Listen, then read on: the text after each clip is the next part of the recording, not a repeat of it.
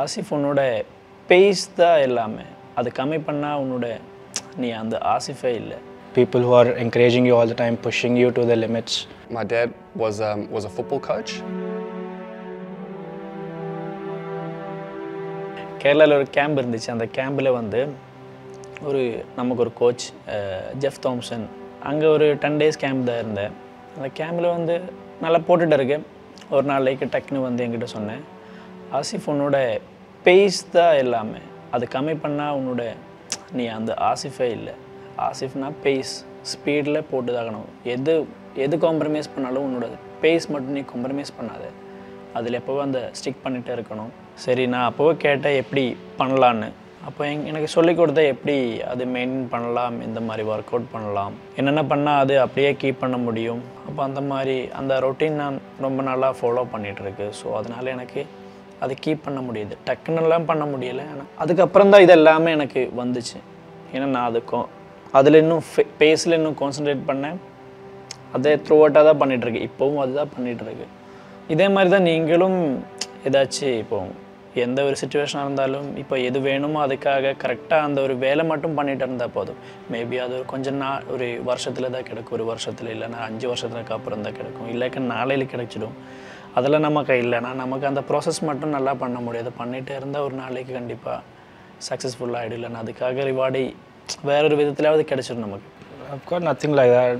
Mine is a pretty simple life. Play cricket, do your fitness, and stay with the family. I've got a really close, small group of friends. I've got my mom with me all the time. Don't have an interesting one, but I've got a simple one which I really like how it has to be there for a cricketer. People who are encouraging you all the time, pushing you to the limits. So that is it. I'll keep it cricket related.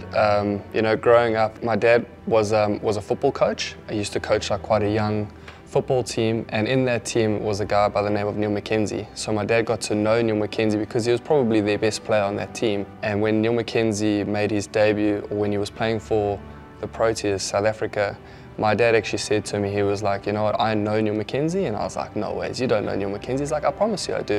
I used to be his football coach when he was growing up, when he was like 10 to 13 years old. It was funny because he was like, I've even got his number.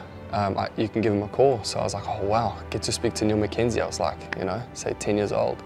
And I remember the phone call. I phoned him and he answered, and I was like, hi Neil, it's Devon Conway's son.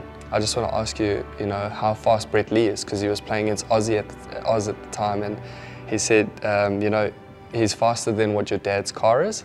So that he was trying to actually give me an idea and understanding as to how quick he bowls.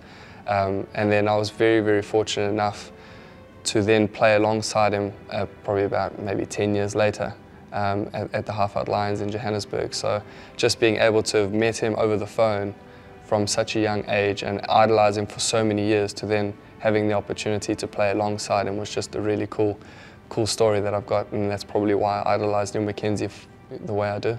So it was a pretty cool memory and quite a special one I hold close to me. This is my gripping story. I'd like to hear yours.